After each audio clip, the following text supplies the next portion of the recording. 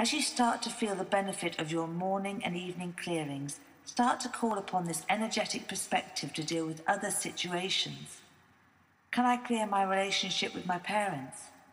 Can I clear the bad luck my friend always has? Can I clear the atmosphere at work? That disease that is killing off the Dutch elms? That pain that is making my partner's life desperate? Every difficulty is something either in you or your environment that is showing up for healing. On the surface, there seems to be something wrong, but you are training your focus to return to the coherent flow that underlies it.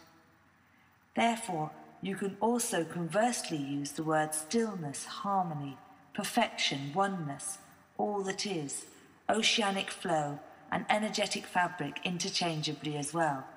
We're establishing a pattern of living in alignment with this.